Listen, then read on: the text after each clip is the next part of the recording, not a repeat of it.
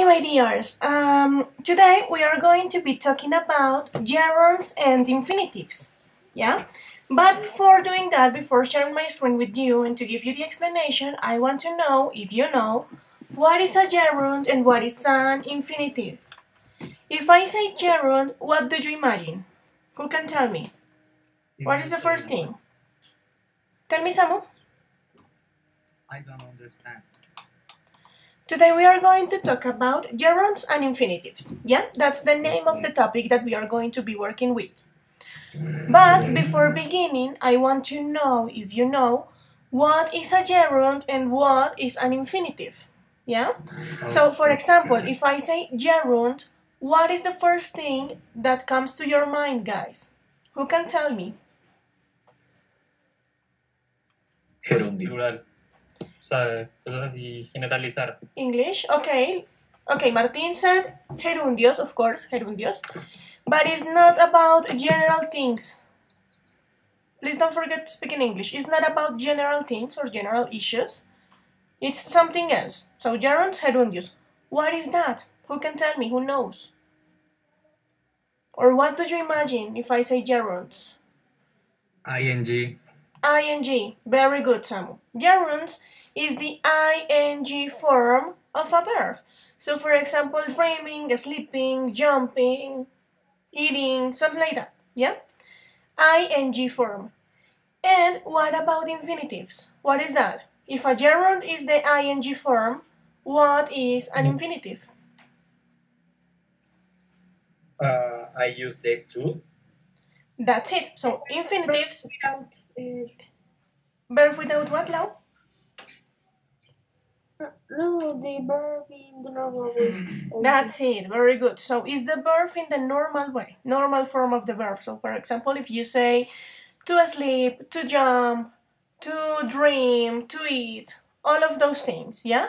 So in the case of gerunds, the form with ing in the case of infinitives is the normal form of the verb, yeah? Verb in its normal expression.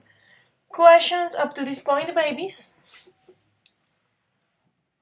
Okay, so as you don't have questions and now you know the difference between gerunds and infinitive, today we are going to talk about the uses that we can give to that in English.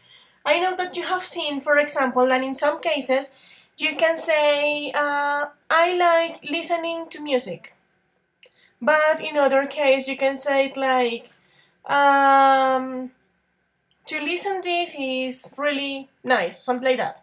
So, why in some cases you have to use gerunds and why in some cases you have to use infinitives? That's what we are going to be talking about today. Don't forget to take notes, guys, because you are going to need this for your writings, for your speakings, for your everything, so it's really important. So take it into account. Okay, so let's begin with this one. Gerunds and infinitives. Sophie, can you please help me reading this first slide?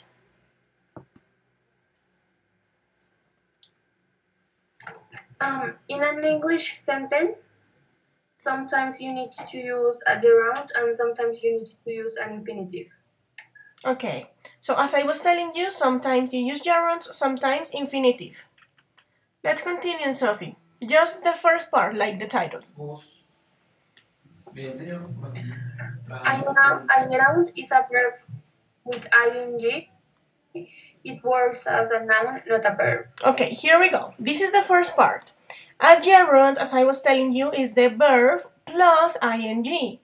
But you have something really important and something that is special with the use of gerunds. And is that in this case, even when you have a verb with ing, this is not going to be working as a verb, but it's going to be working as a noun. Do you know what is a noun? What is this? What is a noun? I don't know, teacher. Okay, no one? In Spanish, noun is sustantivo. Rico? So, what is a noun? Who can explain it to me? In Spanish is sustantivo. ¿Qué es un sustantivo? What is a noun? Who can tell me? Who knows?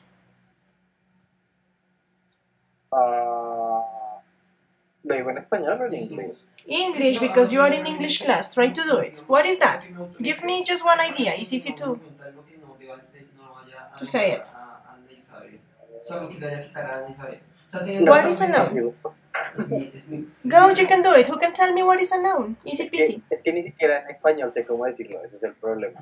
Please try to speak Es in raro. English. No, a lo que me refiero es que para que su merced sepa que No, no one? Okay.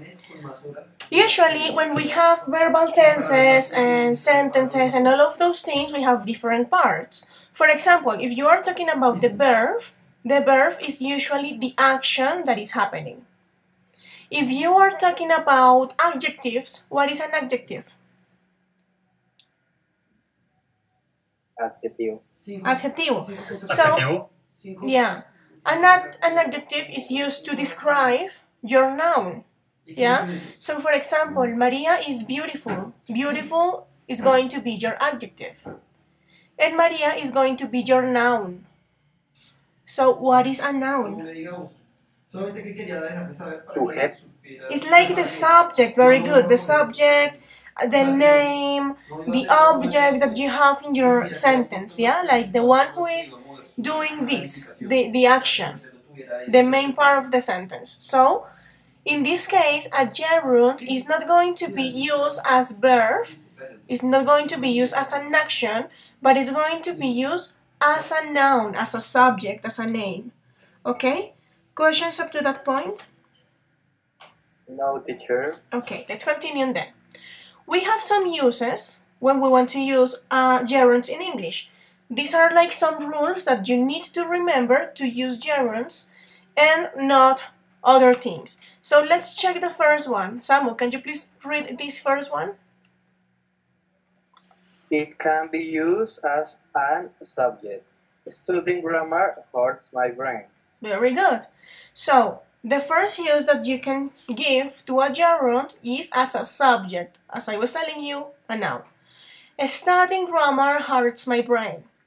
Do you remember, guys, that when we were working with continuous, I told you that ing is in love with something?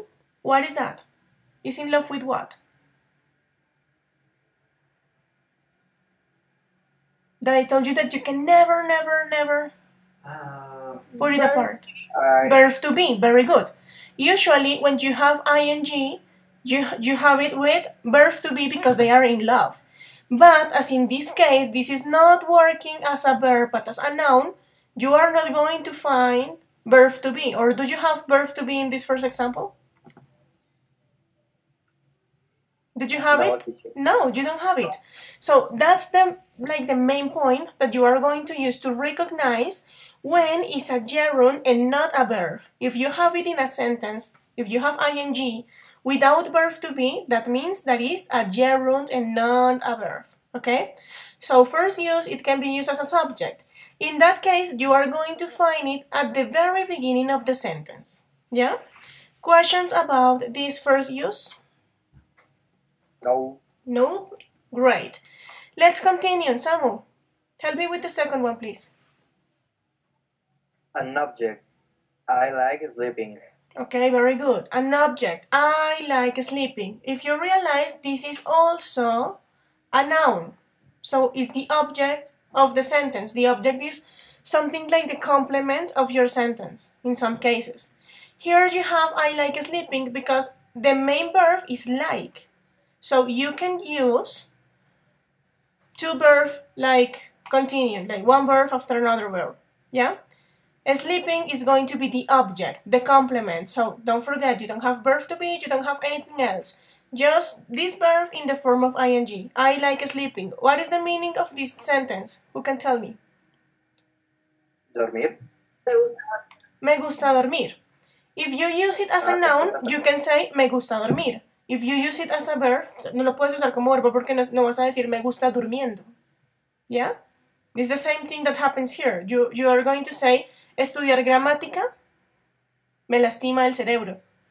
But you are not saying estudiando gramática.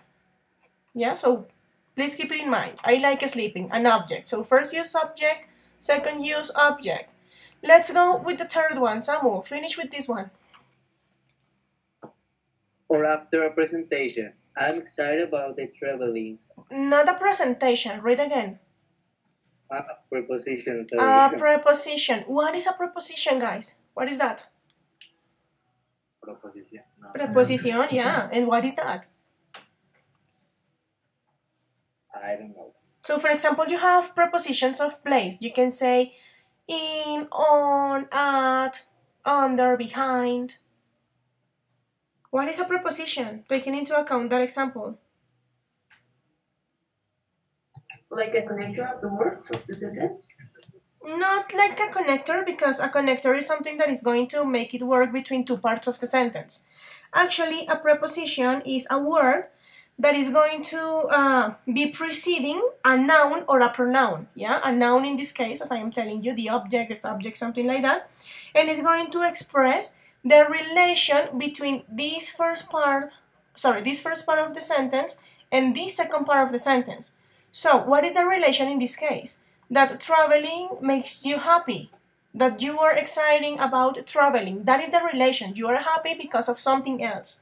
Or, for example, if you say, the cat is in the box, what am I saying? El gato está en la caja. El gato está en la caja. What is the relation between the cat is and the box? That you are going to imagine with that in, you are going to imagine a box and you are going to imagine a small cat in the box. So that is the relation. A preposition is the word that you use, maybe not like a connector, but to express the relation between this first part and this second part. So you have a lot of prepositions. You have prepositions of place, you have prepositions of time, you have prepositions about everything. So, when you have prepositions, you are going to know that always, every single time, you are going to use a gerund after that. Okay? Questions up to this point? No? So, I am going to close this for a second and I am going to show you this. These are some prepositions, like the most useful and most known prepositions that you have. So, as I was telling you, it's a word that shows the relationship between a noun or a pronoun and some other word or element in the rest of the sentence, yeah, to express relations, to express connections. So, I am going to send you guys all of the things that I am going to show you today. Don't worry, not the presentation, but for example, this kind of images, I am going to send it to you because I want you to have it clear. So, we are going to check these prepositions that we have here that are the most common.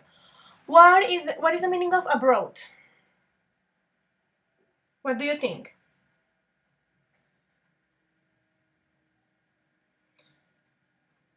Extranjero o extranjera. Very good. So, abroad, that is a preposition. What is the meaning of about?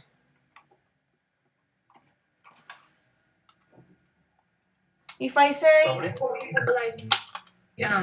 sobre, when you say... Yeah, for example, if I say... English. Yeah, but for example, if you are going to use it with a gerund, you can say, like the example, I'm really happy about traveling to Europe. Acerca de. Yeah? So, we are going to check some others. Not all the list because we don't have enough time. What about a monk? What is the meaning of a monk? No idea. Monkey. Monkey? Entre. A monk. Entre. A monk. Entendí, monk. No, baby, a monk. Teacher, Tell me. sorry for I went away for a moment, but because my internet, like... Okay, don't worry. Your partners show me the presentation. If you want, what you can do is to send me a voice through WhatsApp, a voice clip, telling me your part, okay? Explain it to me in order to give you the grade of the group, okay? And, okay guys, we are going to stop in this case right now because the class is over. But on the second hour, we are going to continue with the explanation, okay? I am going to send you this. As soon as we finish with the explanation, I am going to send you a mail with all of these images and all of the things that you need in order to reinforce this. By now, we are going to stop. and we are going to continue at 9:30. Bye bye. Bye, Okay, teacher, teacher. bye. Bye.